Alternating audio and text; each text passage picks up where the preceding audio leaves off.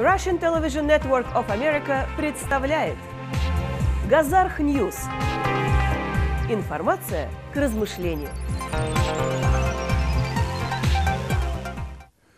Здравствуйте, друзья! В эфире Gazarkh-News. Информация к размышлению. В студии с вами Игорь Газарх. У граждан Израиля, уставших от коронавируса, войны с Хамасом и политической нестабильности, появился повод для осторожного оптимизма. К концу недели в Израиле появилась надежда на долгожданную политическую стабилизацию.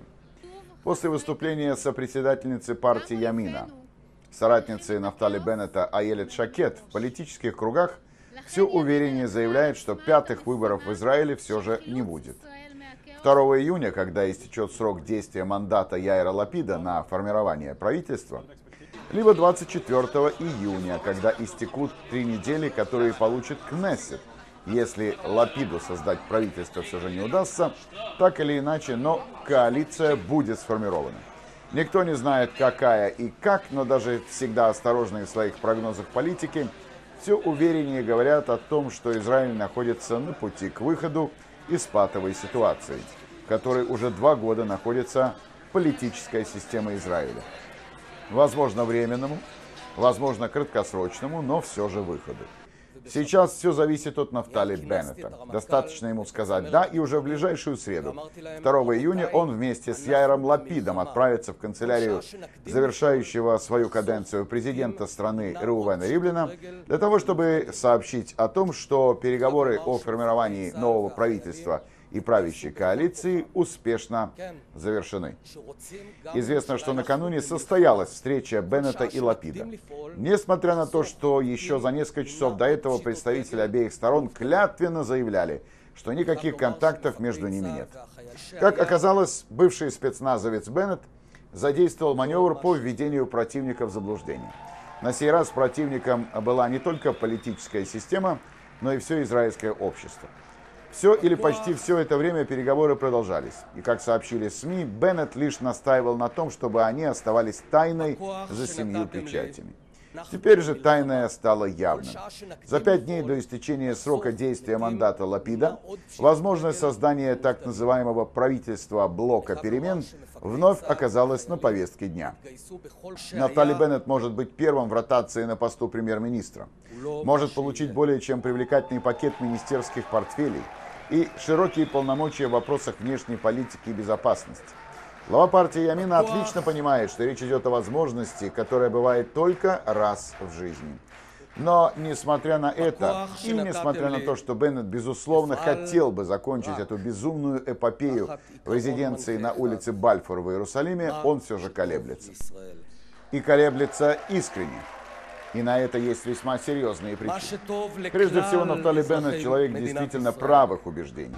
Коалиция с социалистами от Аводы, леворадикалами из Мерец при поддержке исламистов от арабской партии Рам – это совсем не то, о чем он мечтал, придя в политику. Есть и соображения практического характера. Коалиция Ямины с Мерец, Аводой и другими левыми партиями может оказаться крайне непрочной и краткосрочной.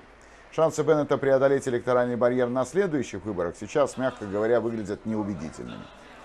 Главной альтернативой всему этому является возвращение Ямины к союзу с Ликудом. В правящей пока еще партии продолжают оказывать сильнейшее давление на партию Беннета, убеждая их отказаться от создания правительства с левыми. В Ликуде убеждены, что стоит Нафтали Беннету заявить о том, что единственная коалиция, к которой он готов присоединиться, это коалиция с Ликудом, как тут же найдутся как минимум 2 депутата-перебежчика, которые позволят Нетаньяху сформировать, наконец, очередное правительство. Если этого не произойдет и будут объявлены 5-е выборы, то Беннету и его людям обещаны 6 из первых 36 мест в предвыборном списке Ликуда, а также пост министра обороны в будущем правительстве и высокий пост для Аелет Шакет, и многое другое. В Ликуде утверждают, что переговоры с Яминой практически закончены. Однако Беннет не торопится возвращаться к союзу со своим извечным партнером и врагом Нетаньяху. Прежде всего, глава Ямина искренне убежден в том, что Нетаньяху стал фактором, опасным для государства. Помимо этого, он банально не верит Биньямину Нетаньяху. Не верит, что глава правительства выполнит свои обещания. Не уверен в том, что Нетаньяху имеет достаточный контроль над своей собственной партией. для того, чтобы провести все эти непростые решения через ее институты. Беннет колеблется, и на колебания у него осталось меньше недели. Можно предполагать, что в начале следующие переговоры заметно оживятся.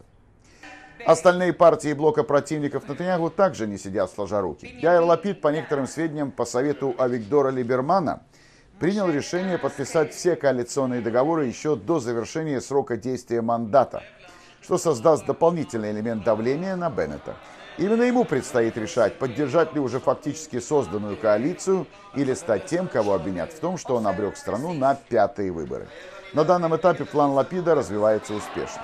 Его партия Еш-Атид близка к подписанию коалиционных соглашений с Мерец, достигнуто соглашение и с НДИ. Если будет создано правительство, Авигдор Либерман получит пост министра финансов, а также финансовую комиссию Кнессета. Отмечу, что это будет исключительный случай, когда одна и та же партия, на этот раз Наш Дом Израиль, завладеет и Минфином, и финансовой комиссией парламента. Не исключено, что речь идет о своего рода акции устрашения против ультраортодоксов, попытки добиться их сотрудничества с будущей левой коалицией хотя бы за кулисами. Если вы не будете с нами сотрудничать, то все финансовые вопросы будут отданы Либерману, со всеми вытекающими для вас последствиями, дают сейчас понять ортодоксам. Ну а в самом Ликуде началась битва преемников. На фоне продолжающихся попыток одного из лидеров так называемого блока перемен Лапида сформировать правительство, обострилась борьба за лидерство среди претендентов на главный пост партии Ликуд. В прямую конфронтацию сегодня вошли два наиболее вероятных кандидата на замену Нетаньяху на посту главы Ликуда в конце срока действия его полномочий. Это бывший мэр Иерусалима, а ныне депутат Кнессета от партии Ликуд Нир Баркат. Он проанонсировал запланированную через 2 недели в комплексе Ганей-Тааруха в Тель-Авиве конференцию под названием «Представляю мое видение», на которую пригласил всех активистов Ликуда. Второй потенциальный претендент – министр финансов Исраэль Кац. Он усмотрел в этой конференции конкуренцию, признаки неприкрытой предвыборной кампании и двинулся в контрнаступление. Такой подрывной акции против действующего премьер-министра еще не было, вспылил Исраэль Кац. Несмотря на все усилия, предпринимаемые в настоящее время премьером Нетаньяху по формированию правительства во главе с Ликудом, Баркат устраивает конференцию по его видению, как управлять страной. Это непростительная ошибка, заявил Исраэль Кац. Резко отреагировав на инициативу Барката, министр финансов не забыл упомянуть, что после эпохи Нетаньяху он сам намерен баллотироваться на пост председателя партии. Даже с учетом моей многолетней деятельности на государственных должностях, богатейшего опыта и способности руководить государством Израиль, вопрос о соответствии моих амбиций этой должности будут решать члены Ликуда, но не сейчас и не таким образом, и не в этот момент, заключил глава Минфина. Запрет для израильтян на поездки в 7 так называемых красных стран с высоким уровнем заражения коронавирусом продлен до середины июня. Такое решение приняли сегодня в Министерстве здравоохранения Израиля. В красную семерку вошли Украина, Эфиопия, Бразилия, Индия, Южная Африка и Турция. Кроме того, в список включили теперь еще 2 государства – Россию и Аргентину. С 31 мая все полеты в эти страны станут возможны только с разрешения специальной комиссии. Возвращающиеся из красных стран обязаны проходить карантин, даже если они уже переболели или были привиты. Примечательно, что список красных стран расширяется на фоне решения с 1 июня отменить все карантинные ограничения в Израиле. После отмены ограничений исчезает необходимость в так называемых зеленых паспортах, свидетельствующих о вакцинации. Будут отменены ограничения так называемых фиолетовых стандартов. Но решение об обязательном ношении защитных масок в закрытых помещениях остается в силе. И оно будет действовать до тех пор, пока об отмене масок не будет объявлено отдельно. Новым послом США в Израиле станет Том Найтс. Президент Байден принял решение назначить на пост посла в Израиле 60-летнего экономиста Томаса Найтса, который изначально рассматривался как один из основных кандидатов на этот пост. Найтс, выросший в еврейской семье из Миннесоты, много лет являлся функционером в Демократической партии. В 1994 году он принимал активное участие в подготовке и ратификации Североамериканского торгового соглашения НАФТА. В 2011-2013 годах занимал пост замгоссекретаря США по администрации и ресурсам при Хиллари Клинтон.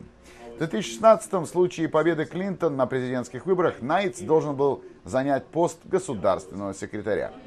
Вне политической карьеры он занимал высокопоставленные должности в банках Fannie Mae, Morgan Stanley, Credit Suisse. Одновременно с Найтсом были названы имена и послов США в Китае, Индии и Японии. Примечательно, что японскую дипмиссию возглавит бывший мэр Чикаго, большой друг президента Обамы и глава его администрации Рам Эммануэль. Тем временем правительство Израиля выразило категорическое несогласие с намерением Вашингтона открыть в Иерусалиме консульство для палестинской автономии. Вместо этого Израиль предлагает разместить консульство в деревне Абу-Дис за пределами муниципальных границ Иерусалима. На сегодня это все. Я прощаюсь с вами. Всего вам доброго и до понедельника. До свидания.